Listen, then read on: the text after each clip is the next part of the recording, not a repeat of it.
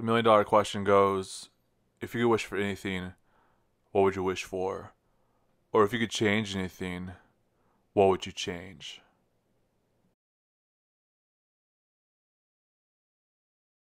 Well, I feel like I'm going to be single the rest of my life because I always have these high expectations for women. Like, I always have this, like, oh, she has to have this, she has to have that, just to have all these things. First, if you could ask for anything, what would it be?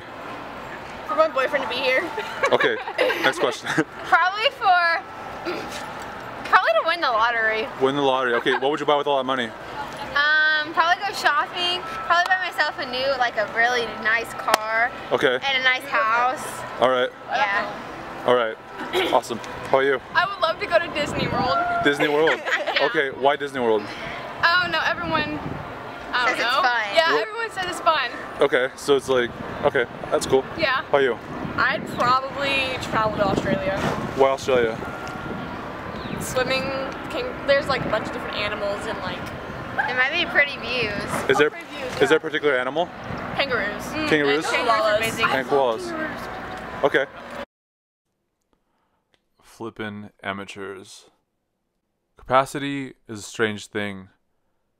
Capacity is really our enemy. Capacity can also be our greatest ally if we have enough of it. Now, I'm not one to say whether or not God intervenes and whether or not something is a miracle, for I believe and I credit everything to God. But sometimes there's these rules or standards in life you have to follow, or else you're unfit to live or sustain life. Capacity could mean that you were born into a good family and wisdom and knowledge was passed down to you in order for you to attain better things. And capacity could mean that it was not within your means to have such a family. Capacity could mean that you were in the right time and the right moment with the right knowledge in order to survive, or that you had the right body and training. And capacity could mean that you didn't and you could not afford to live. If we want to make the most out of any situation or impact any kind of scenario, the best thing to do first is to weigh our capacity, to know our limits and to know our strengths and to know our shortcomings. When Solomon was on the cusp of becoming a king, his father David bestowed a lot of information and wisdom on him. And one of the imperative parts of wisdom was how to please and seek favor from the Lord. And Solomon did this to the point where the Lord appeared to him in a dream and said, "Ask of me of whatever you want me to give you." And Solomon weighed his options. He weighed his situation, and he thought, I'm just a child, and you have so many people that follow you. If I could ask of anything, Lord, I ask that you give me the wisdom to discern and rule your people. No matter how many times I read that, I'm always awestruck. Because out of all the things he asked for, he doesn't ask for the three most influential things, which are money, power, or relationships, or i.e. women. But he asked for wisdom or information. What strikes me also is how God responds. And he says, you didn't wish for death upon your enemies or to live long or for wealth. And I'm going to go ahead and give you wisdom. But because of that too, I'm also going to give you wealth and honor. And if you continue to do my decree and follow in obedience, I will give you a long life.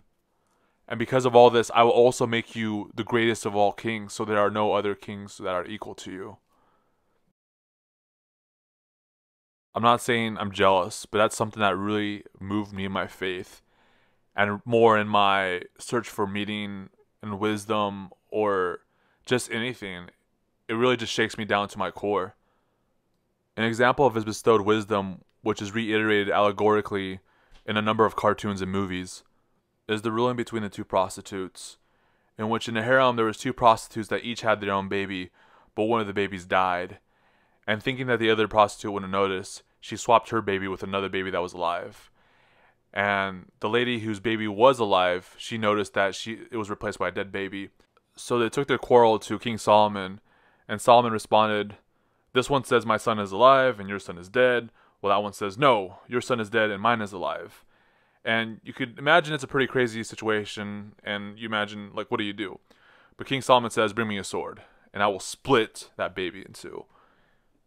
What rocked my feeble mind at that time was the baby who knew her son was alive said, "No, let her have it, because at least he will live."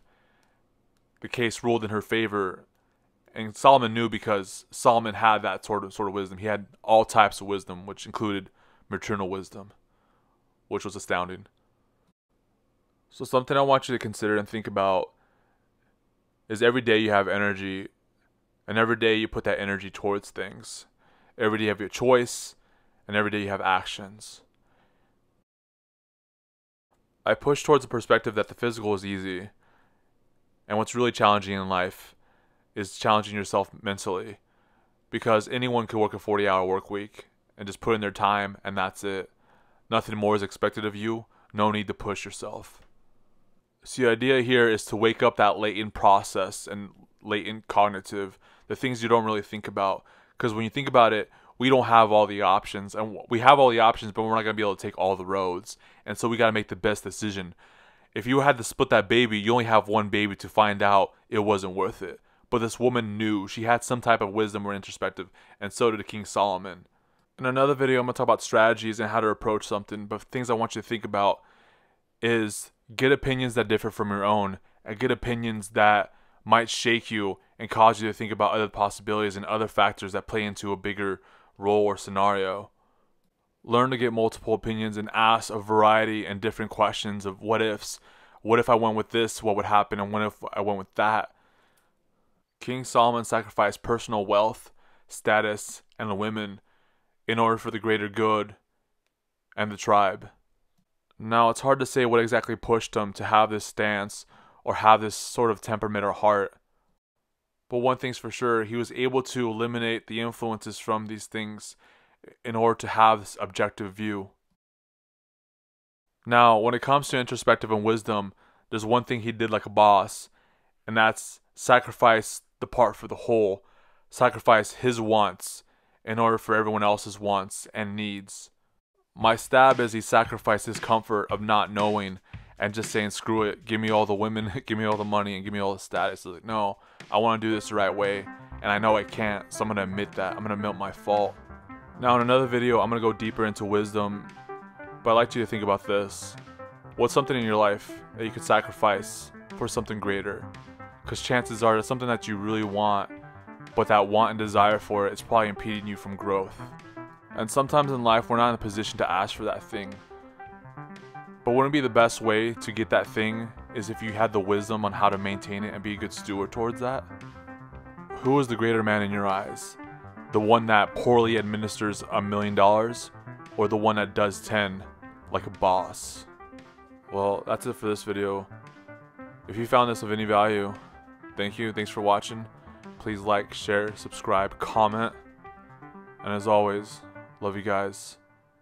Keep wisdoming. Ciao.